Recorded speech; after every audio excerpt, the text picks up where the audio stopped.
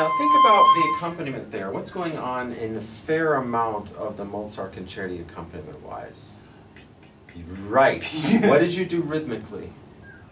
I kind of messed around. You took a bit of time. So they'd have to play yup, bup, bup, bup, bup. They won't have time to do it. You can take rubato, but within the big beat. And in Mozart, the rubato is very delicate, unless it's a major moment.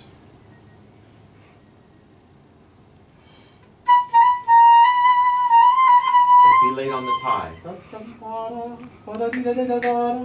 And remember, this is another part of that material. So indicate that from here forward, it's moving on to that.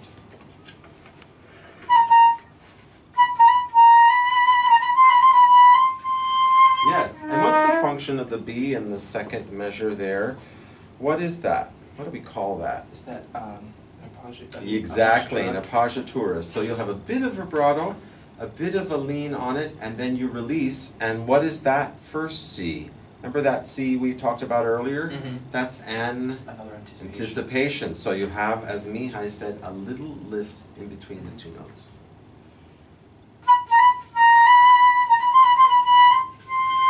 Good, the lift doesn't have to even be that big.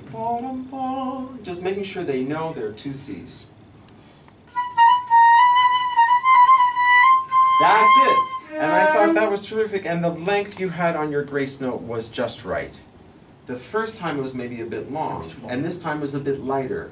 And you know, like in the old days, they probably would have, some might even play, you know, a version of that where it's a little tight to the beat, like you hear in they wouldn't play it actually together, but like you hear in Beethoven first and second piano concerto, a little bit of pepper, as they would say in that.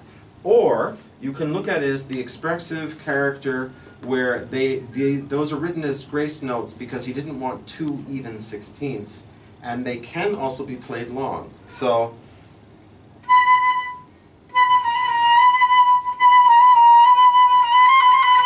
or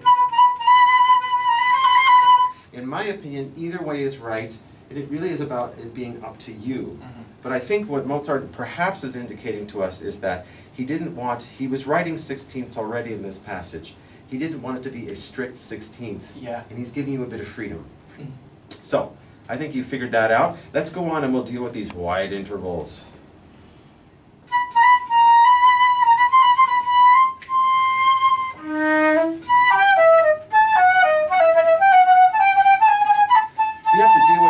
Repeated notes and the clarity of them. So these end up being even the sixteenths, but you have to deal with the sixteenths that are repeated notes. Some of them are approached by a slur and some by articulation.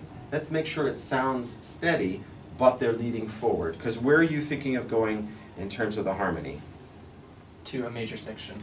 To the A, right? So you're going to think